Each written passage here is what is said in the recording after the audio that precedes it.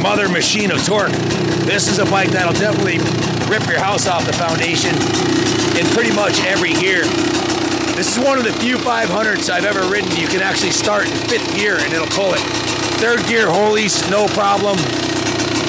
Mountain of torque. This is the finest KX500 ever to roll off our benches here at Kaplan Cycles. If you follow the channel, you remember back in March at Daytona Bike Week, I bought 2 500s from the original owner, this 89 and a 91. We got this back. Wizard took a look at it. We all examined it. It had the pristine California frame rails. Actually, they're Florida frame rails. He's from Florida. But the original owner didn't ride it that much, so the original frame rails were mint. The original rims were in excellent condition. So it was a really good core bike for a full restoration. So that's what we did. We embarked on a 6-month journey where we took this thing right down to every nut and bolt on it. Wizard's sitting in the background. He can pipe in if I leave anything out here. This silencer that on here, I'll start with that. This is a super rare, what brand is it, Wiz? We think it's a DMC. DMC. Dave Miller Concept. Dave Miller Concept silencer. It's really long, and these 500s work really well with a long silencer. However, if you buy this bike and you want it to bark like the hounds of hell, we'll put a shorty on here for you. Wiz, can you hold this? I want to show them the bottom from this side here. I want to show them the bottom of the frame from that. Let's shut the fuel off so it doesn't hemorrhage. Well, it's going to pee out anyways. It's going to check out the bottom of the bike. Look at the gas is pissing out of it, but the engine cases, the frame rails are pristine, brand new condition. There's not a ding in those. Those are the nicest frame rails I've ever seen on an 89. This side of 89. And why do I harp on that? Well, Wiz and I used to race these back in the 80s. We still race them today, but you know, I ride a 97. I completely crushed my frame rails in a season of NESC motocross racing. When I say crushed them, they're completely flattened, and the bike was basically, the frame was ruined. And that's what you got to start with. You got to start with a good, pristine, clean frame. Strip this right down to the frame. The frame was sandblasted, and then Ronnie laid down this green factory original paint job on it.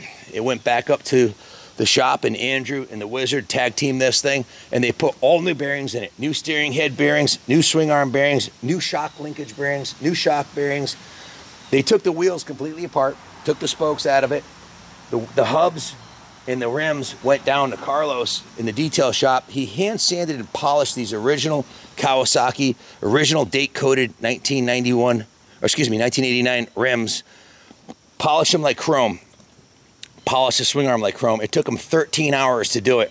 It's a lot of work, and they look like they're chromed. They're not. That's polished aluminum. Very easy to maintain. You just use Pro 40, put a little shine on it after every ride. Take you 20 minutes, and they'll shine up like brand new. The hard work's been done. They're shined.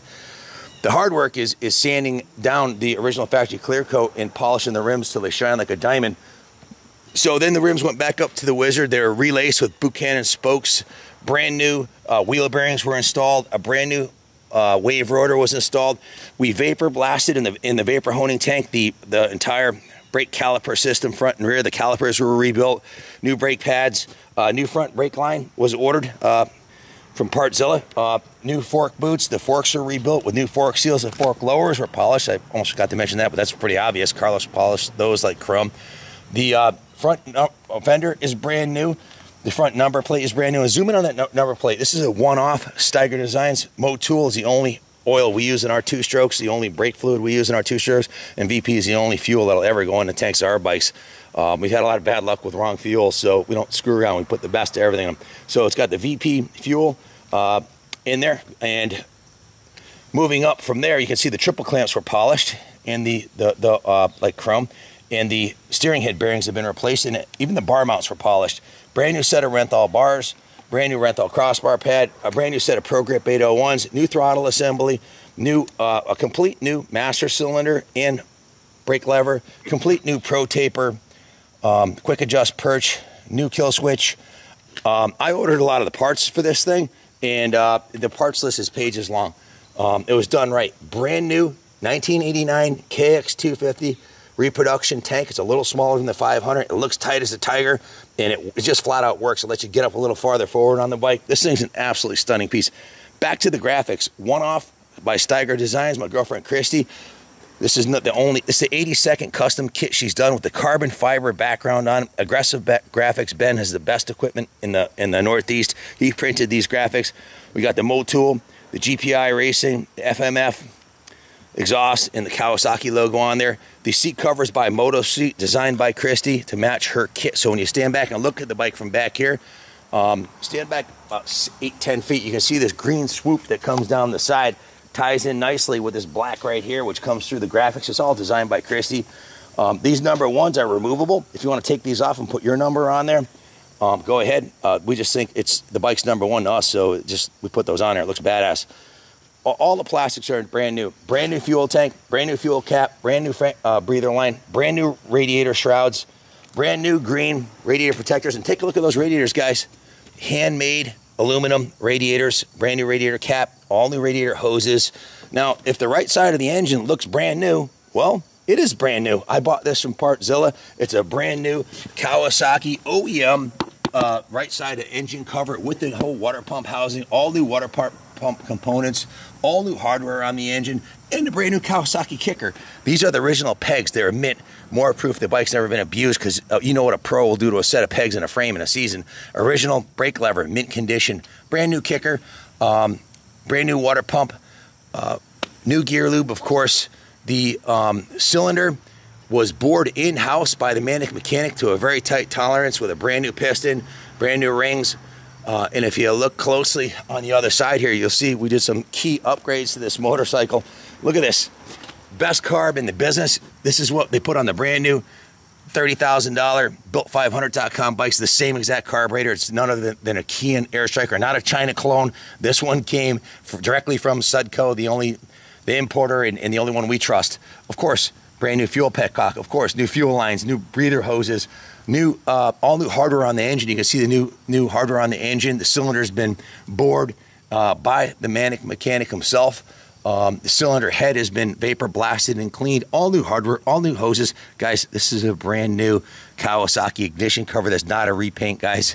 It's brand new factory fresh. I don't know how long I'll be able to get these components for these classics, but they're still available. So we ordered a new ignition cover. Brand new electronic ignition we installed into it. Brand new clutch. All the components in the clutch are new. You can see the case protector is brand new. Zoom in on that, Ronnie. Show them that. Brand new case protector, all new bolts, brand new countershaft sprocket, new hardware for the pegs. This is the original shifter. More proof this thing's got no time on it, guys. Look at that. The original shifter is in mint condition. Of course, the new silent exhaust system has all new mounting hardware and new pipe mounts, has new exhaust springs. Guys, no expense spared. If there was a nut and bolt on here that wasn't brand new, it would stick out like a sore thumb, because, well, the whole motorcycle is like it is a completely remanufactured motorcycle. It is super tight. There's very little vibration for a 500. These are the correct color fork boots for this year.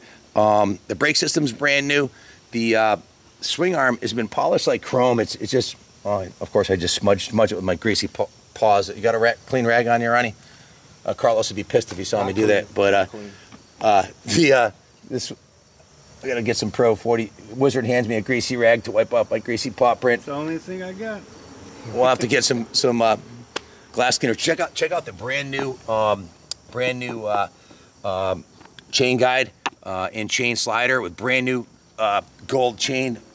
Guys, when Wizard ordered this green sprocket, he's like, Ken, the Wizard's more of a KX guy than me. He used to race these back in the 80s. Him and Junior like the KXs. I'm a CR guy. I have fell in love with a couple KXs. The KPR KX500 was the nicest one ever to come out of here. Let's face it, that one was all titanium. It was like under the FIM limit for 500s. Yeah. And it had a 70-something horsepower race engine in it and a handmade aluminum tank. That bike was, to duplicate that bike would cost you $40,000. It was obscene in every respect. To duplicate this bike, if you paid a shop to do what we did to this bike, it would be, you better start with a $5,000 deposit and plan on a couple more $5,000 payments, because we've got, between the polishing and the painting and the graphics, just to design this graphic kit took Christy the better part of 12 hours to create the templates, and to design the graphics, and to they don't have templates for most of these bikes, especially with aftermarket plastic. So she takes and makes a template of this, puts it on the wall, takes a picture of it, and ports it into her computer and creates her own template, and then test fits it. It's a ridiculous amount of work. And I'll come home from night at work at night, and we'll go over the design, we'll tweak it a little bit. Usually I have very little input on the graphics. I just let her, she's an artist, I let her do what she does. Wizard says he's an artist too, right? Yeah, I'm an artist. Wizard's an artist too. So Wizard picked out this color combo. I was like, I don't know, man. I don't think it's gonna work. And he put it on there. I saw it from across the room, and I was like, love at first sight. Something, I don't like the red anodized sprockets, but this green, with the way it works with the rest of the green and the gold chain, is just freaking spectacular. The black hub sets it off. You might be right. Yeah. That was Wizard's idea. The black, the green. Of course, all new hardware to mount the sprocket. All new adjusting hardware. Brand new axle. No expense spared build. It's got the new spokes in the rear mounted to the original hub, which was sandblasted and repainted, and brand new bearings in there. Of course, a brand new rotor. The rear caliper went through the vapor blaster. That's not painted, guys. Look at that rear caliper. That's raw metal. It was vapor blasted to give it that finish. Of course, a new rim lock, new tube, new rim strip, new shock protector. Look underneath the rear fender here. Every piece of hardware and every piece of plastic you see looks brand new, because it either is brand new or restored to a high level, like this original classic aluminum.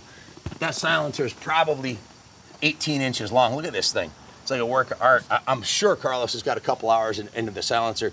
If you don't like this silencer, I'll swap it out for an FMF Shorty with no charge, because I would love to keep it for the next project. I think it's freaking awesome. It makes it a little quieter, but it gives you, I don't know, it's like weird. I can come up the driveway on this thing, literally 3,500 RPM, and you're fucking flying. 3,500 to 5,500 RPM. This thing's putting down more torque than any new 450 today, and I can prove that on a dyno. The torque curve on this thing is flat, and it produces about 20 to 25% more torque than any of the new 450s. It might be a horsepower up or down depending on the model, but it'll put down around 53 rear wheel horse on a dyno. But the magic is in the torque at a low RPM, where the 450 got to rev it to 10, 12,000 RPM. This thing peaks at about 7,000 RPM and drops off. So it's a torque motor. These things dominated desert racing and off-road racing with Destry Abbott and the rest of the Team Green squad. These absolutely owned the desert races. Come around the side, Ronnie. Show them the fit and finish on the new electronic ignition components here, the way everything's mounted and wired. And like, I'm proud of what we did here. It's an absolutely freaking gorgeous piece. It's a 1989. We usually do the later model upside down fork ones, but there's something about the 89 Kawi and the 89 Honda that it's just a really cool era. And if you stand back and look at show them the profile from right here, this view from this side, Ronnie. the way this whole thing comes together, and it looks like the bike was dipped in chrome. The wheels, the exhaust, all the hardware, the carbon fiber graphics. The bike's a effing 10. The bike is a 10, and I judge motorcycle shows, vintage motorcycle shows. I own the Motorcycle Museum. I'm the king of ping. I've done more 500s than anybody in the United States of America. And if you've done more than me, comment in there and show me the videos, show me the pictures, because mine are all online. And I'm not bragging. I'm just saying we've done more 500s than anybody else. I've had as many as 55 500s in stock at a time that we're restoring. There's probably 25 in stock today that were either restored and on display in the museum. We've got them all. We've got Suzuki 500s. We got Honda, Kawasaki, Yamaha, Husqvarna, KTM. We've got them all. Listen, everybody's got their own opinion. They like to say they're like, well, I don't want to say it on camera, but they're like the other thing everybody's got one of. But they're considered by many of the KX500 faithful to be the best 500 engine ever made. I personally like the simplicity of the Honda and the durability and the violent hit of a non-power valve 500. But if you're riding it on slippery terrain or desert racing, the Kip's exhaust valve Really makes it a little more manageable. Even on tar coming up the driveway, you can just torque it right up and it'll give you all that power down low because the exhaust ports are closed a little more and they open up when you get up in RPM. And then you have this violent hit up top, which is like no other. New chain sliders, new chain rollers, everything's new on it. You know, probably what I should have done is started off the video and said what's not new on it. And I don't know what's not new other than the frame is original and it's mint. The forks are original and mint. The triple clamps are original and mint. The engine cases are original and mint. The shifter, that's probably would have been the easiest thing to do. Everything else is brand new. Chris, did I leave anything out? I mean, you guys have been swing arm, cases, frame. No, I mean, it's all original. Yeah. Yeah, well, but anything that left out? No, not really. Did I touch on all the bases? Do you want to add anything? I mean, even the brake kit, the brake kit calipers, like brand new pins. See the brand new pins for the calipers? Just ordering all the parts for this. If you can order all the parts to do this in less than 8 hours, you're my effing hero, and I want to hire you, okay? And new hoses, too. Because it takes a long time. That you got to chase these parts down all over the United States, and half the time they ship the wrong effing thing, which has happened. They ship the wrong master cylinder, they ship the wrong this and that, and you got to start over.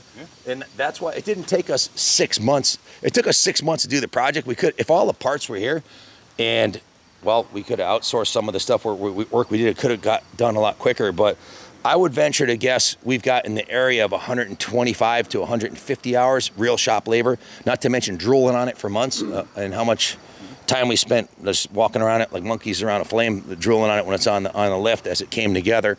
We've done, I don't know, 10 videos on this bike already. I'm obviously excited about it, but I don't know what else to say. I think it pretty much sums it all up. Remember for a second, I said, what do you guys want to add anything special about this one? Ronnie's like, bring a fat checkbook. And it reminded me what Carlos said. And Carlos does all our polishing. You know, Carlos, who's got a knack at customizing bikes, and he's been around since we got here 13 years ago. He lives right up the street, used to do videos for us, came to all events, he's been to the races with us. He nicknamed this bike, and I think it's going to stick. I'm going to put it in the eBay ad. He nicknamed it the High Roller. He goes, this bike's a high roller because only a high roller is going to have a bike this nice. And what you do with it's up to you, man. I mean, it's ready to go to the line at Unadilla and pull a big fat third gear Holy, or it's ready to roll into the museum or hang it from the ceiling of your manual. It's almost too nice to ride. That's why I'm not pulling third gear Holies on it over there, because when I do that on these bikes, it creates labor, a lot of labor for the guys to get it back to this Kodak moment that we have here. So if you have any questions about it, give us a call. It's a beautiful piece for sure.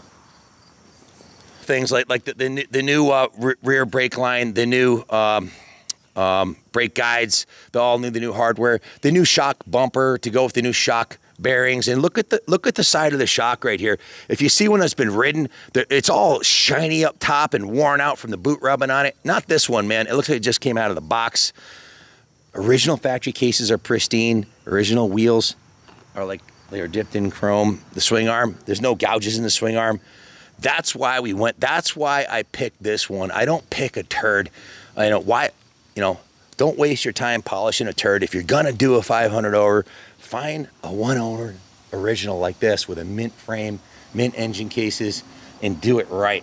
It might take you a year, might cost you a stack of cash, but you'll have one of the finest 500s. And this is, Wiz, this is on the podium of the KXs we've had roll out of our shop, isn't it? Sure. We got another one coming up too. Which one's that? Oh, the 2000? 99. Yeah. So not nearly this nice, but we had a 91 that just rolled out. The KPR, I would say I'd put the KPR bike. That was at another level. That was a titanium Bike. Was that it? No, that was a different one? Yeah. The KPR bike was a whole. That was an absolutely ridiculous, all titanium, handmade aluminum tank. That was a factory race weapon. But this is, as far as the fit and finish, this is as good as the KPR bike. There's more polished parts on this, and all the components are new, so it's freaking badass. So good luck bidding on it. There's only one like this for sale in the world today. You go online on eBay, you won't see nothing like this. Go on to Bring a Trailer. Go on the KX forums. You're not going to find anything that a shop with our skill set